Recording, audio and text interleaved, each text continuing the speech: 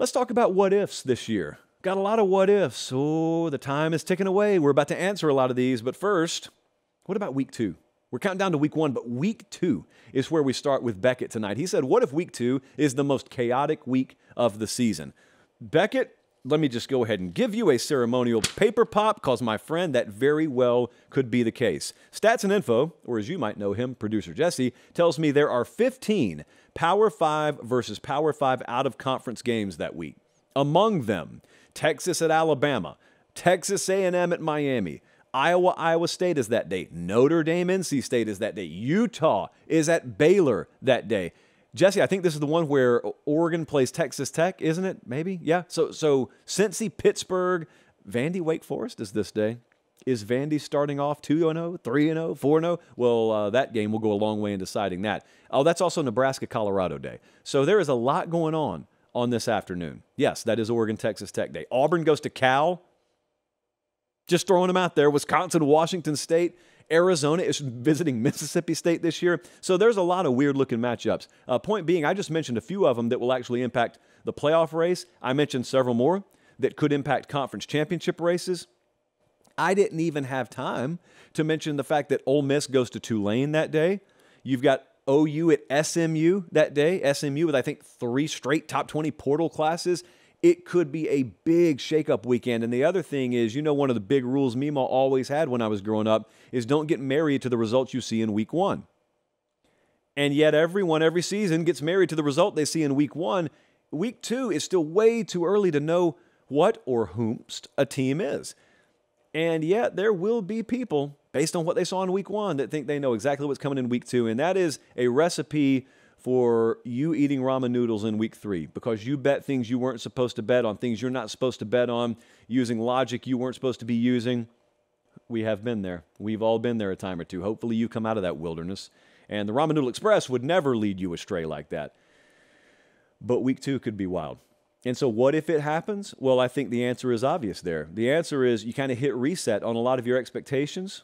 Your preview magazines, you just toss them in the bonfire. They're no good anymore. And that's not even to mention by week 2, we've probably, unfortunately, got some inevitable injuries that have happened for major teams, which is also turning your expectations upside down.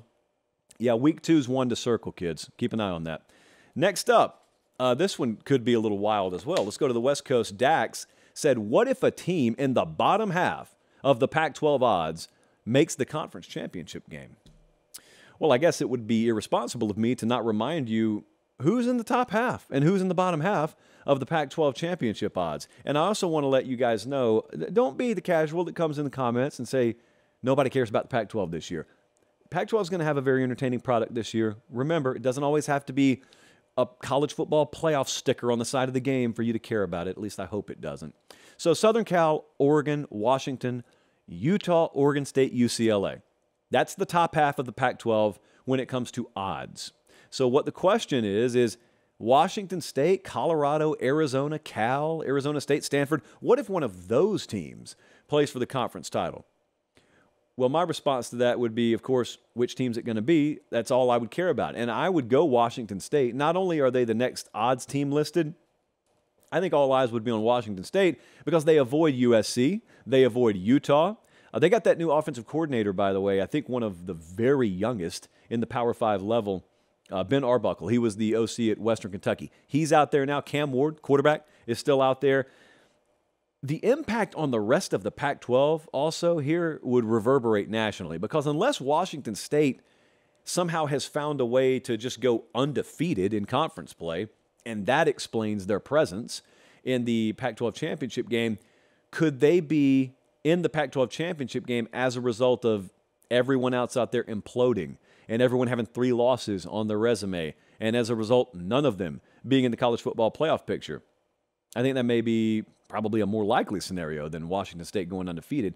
But the win totals out there, just to give you an idea of what this would take, this would be a team with a preseason over-under win total of 6 making the conference title game. That's some Big 12 stuff right there. That stuff happens in the Big 12. Next up, interesting scenario being posed to us from South Bend, Indiana. Pablo said, what if Notre Dame's record decreases for a second straight year? I guess that'd be a trend because it's 2 years in a row. To give you a refresher course, so they were 11-2 in the last year under Brian Kelly. They were 9-4 last year. That was Marcus Freeman's first year. This year, for this to happen, they would obviously be 8-5 or 7-5, or counting the bowl game or not counting the bowl game. So what if that happens? Well, I'll tell you what if on my part. My what if would be, what if it happens? Well, we would have to have a reminder at how hard it is to win.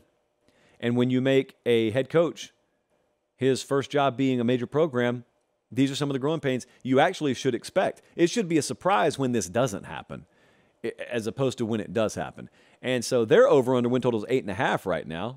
So, 8 is right there in the cards. 7 wins, it wouldn't be crazy. Now, of course, 10 wins wouldn't be crazy either. But remember, we talked about Notre Dame's schedule the other night. There is one team, and it's them. They are the only team in the country, in all of Power 5, that plays 3 teams with a preseason over-under win total of 10 or more. That's Ohio State at home, that's USC at home, and that's at Clemson, which is obviously on the road. So what if they lose those 3 games, none of which they'll be a favorite in? And then what if they randomly lose to, at Louisville? That's the second road game in as many weeks for them. What if they fall to Pitt or someone like that? That wouldn't be crazy. What if they go to NC State and lose in week 3? Well, that makes them a 4-loss team. And then the bowl game would decide if they improved or didn't improve. I would look at it, and let's just say they go 8-5 this year. I'd look at it and say, all right, Notre Dame went 8-5. Fell short of expectation. It's not time to torch and pitchfork the program, though, is what I would say. And also, that guy is in his grand total of 2 years as a head coach. Let's give him a little time. That's what I would say if we're doing the what-if thing. That's what I would say. Now, I would love to know what happened. Did the Sam Hartman experiment just not pan out? Did Tommy Rees exiting that place as offensive coordinator and Gerard Parker being elevated really not work out? Did they just have a bunch of close losses and really not play as badly as their record indicates? Are we sitting here in December making Notre Dame the poster child for you aren't what your record says you are always? I would love to know the answers to those questions. Lastly, in the what-if department, this one would drive people mad, especially the closer you get to College Station, Texas. Dorian said, what if Texas A&M goes 8-4 this season? That is called no man's land. For a fan base that wants a definitive answer this year on whether they got the right guy as their head coach, that is no man's land. That is poison. This is one of those things where you start creeping up to that,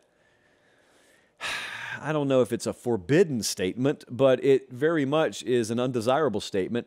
But you're creeping to the point where you get some Aggie fans that say, I'd rather us be 6-6 than 8-4, because if we're 8-4, that's nowhere good enough for us, but it's also not bad enough to make a move, because no one's firing a head coach who goes 8-4, obviously.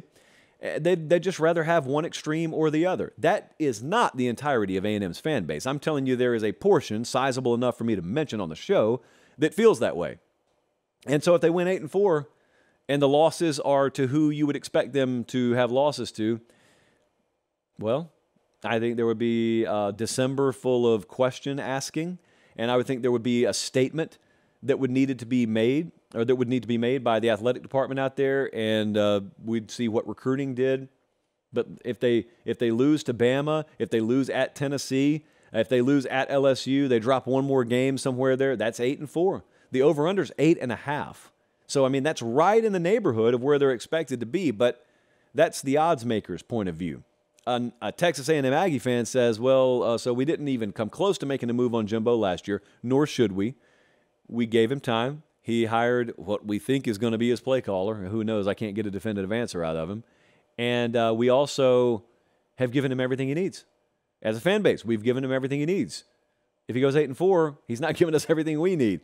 But I would also remind you of this. His records, since he's been there, have been 9-4, 8-5. They went 9-1 in the COVID year, 8-4, 5-7. 8-4 is kind of Texas A&M under Jimbo Fisher. So it wouldn't be strange at all. It's just that there's this magical expectation / wish casting going on out there right now that all of a sudden 10-2 is where we really should be, and then hopefully we get some lucky breaks, and 11-1, and we don't need 12-0. Just let's get to Atlanta. Let's be the one that does what LSU did last year. Why not us, right? Well, I'll tell you why not. If you win 8-4, that's the why not. And then all of a sudden we have an entirely different conversation on our hands.